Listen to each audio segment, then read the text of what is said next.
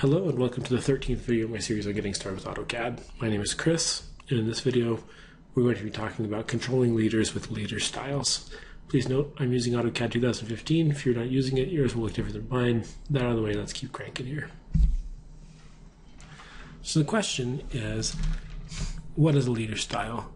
A leader style functions like a text style but for a leader, or like a block definition but for a leader.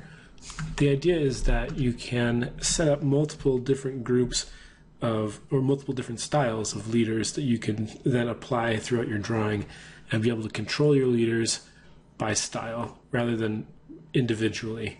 So if you need to make a big bulk change to, let's say, the text or the arrowheads or some aspect of your leaders, you can do that in batch without having to go through and fix every single instance of your leader. So let's look at this really quick. If you head up to the Annotate tab really quick, and you head over to the leaders section here, and you click this little arrow, this will bring up the leaders style manager. You'll notice up at the top here that you have the ability to do an annotative leader in addition to a non-annotative leader. And this functions the same way that annotative text functions or that annotative blocks function. And if you've got questions about that, I would recommend you go back to my video on text and take a look at the annotative text section in that. Let's go ahead and take a look at what makes up a leader style. So we're going to go ahead and just modify this basic one. You'll notice we've got three main tabs here: leader format, leader structure, and content. And you can see this is all pretty straightforward stuff. We can pick how our leaders are formatted, right? How they're built and how everything fits together. We can change the way that our leaders look. We can change it to be a dot. We can do all sorts of stuff with that. We can change break sizes and size of the head of the arrow and line weight, line type. Heading over to leader structure here, this allows us to be able to control the some additional functionality about the leader itself. A lot of it relating to kind of how text works in relation to this, or how things are going to scale. If you were to scale this leader, heading over to the second tab, you can control constraints, landing settings, and scale for how things function in the leader. And again, you have the option to make it annotative right here. You can set an annotative leader. For those of you who don't remember what annotative is, annotative means that whatever size the definition of the block is, or the definition of the text is, or the definition of the leader is how big it's going to appear in paper space. So as long as you have the appropriate scale represented in the drawing. So let's take a look at this last tab here really quick. This is content. This allows us to determine what goes on to the leader itself. Do you want text? Do you want a block? Do you want nothing? And you can control all of this through this section here. And again, this strings in with text styles and block definitions like we just talked about. In fact, I stopped recording this video about a week and a half ago to do the video on blocks, specifically so we could talk about blocks in relation to leaders. So we're going to come to that in just a bit here. So that's kind of the makeup of the leader style, multi-leader styles.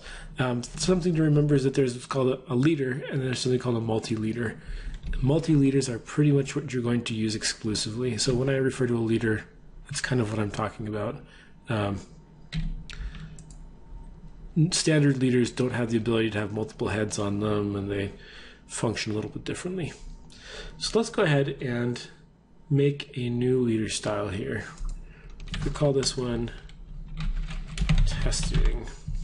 I'm going to start with the standard leader style, and we're going to leave it non-annotative just because it makes things a little more quick for us. And what I want to do is I want to have a leader that has a dot in it, large filled dot. That's good enough. And we can change the size of the dot so that it comes in at 0.125, an eighth of an inch.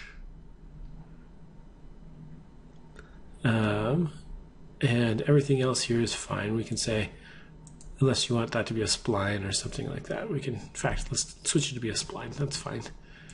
Our leader structure we're going to keep the way it is. And our content we're going to keep as an M text. And go ahead and click OK and go ahead and click close.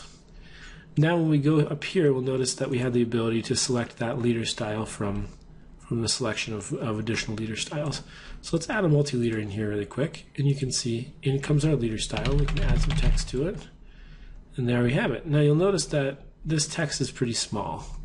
So let's say that we want to make a change to this so that this functions a little more cohesively and that the text is a little bigger and everything's a little easier to read. What we can do is we can go here to the leader styles. We can go here to modify. We can go to leader format.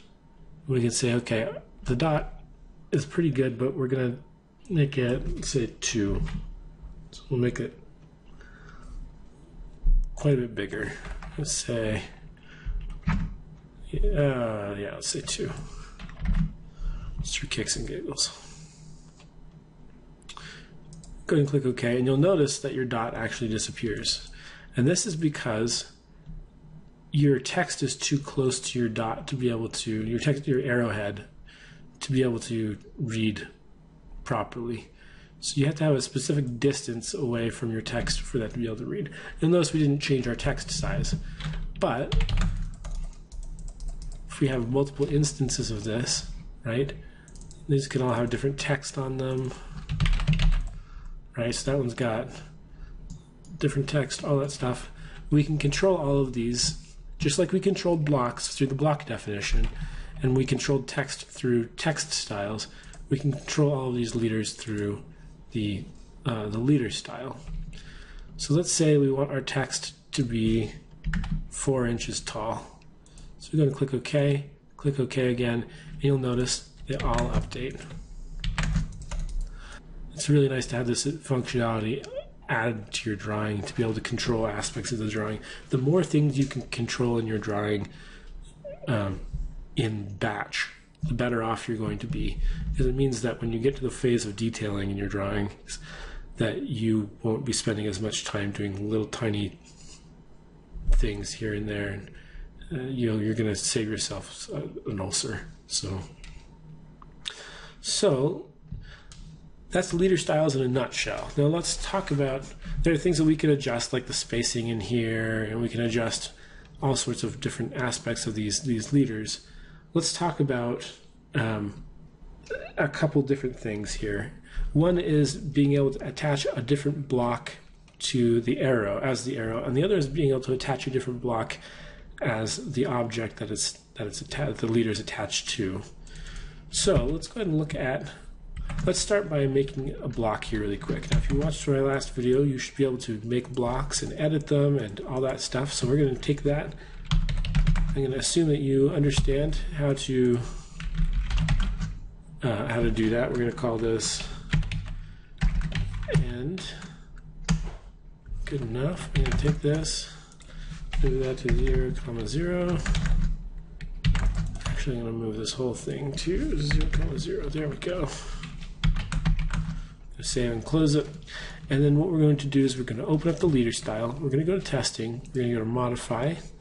I'm going to change my arrowhead here to be a user-defined arrow, and we can pick a block that's in our drawing. So I'm going to pick end, and you'll notice in it comes with that arrowhead.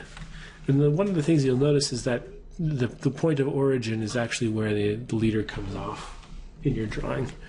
So if we move that point of origin, you can control how that attaches to the leader itself. So let's go ahead and click OK, and you'll notice all of our leaders update. So you can control things that way. Let's go ahead and draw another block here, and just have that be a rectangle here. And we're going to call this a rectangle. Actually, let's call it, it's not a rectangle, is it? There we go. I'm going to put that at our point of origin here. So this is where our leader is going to snap to. We're going to save and close. I'm going to bring up our leader style. Style Manager, and we're going to modify this and head to our content section and select the option to have a block as our multi-leader type. And our source block is going to be a user block. It's going to be quad. We'll go and click OK, and you'll see here that comes in just like that. Now you notice that nothing changes on these, and the reason is because AutoCAD is smart enough to know that if you've entered text, you might not want to overwrite it with existing with new content. So what we can do, and get rid of those two instances of those blocks there, is when we add a new leader in, you'll notice it comes in with the right information. But existing leaders with text in them won't have the text removed. Text will be updated if the text style is updated or different things like that, but the actual the content itself won't modify. Anyhow, that's leader styles in a nutshell. If you have any questions or comments, leave them in the comments below. If you thought this video was great, go ahead and give me a thumbs up.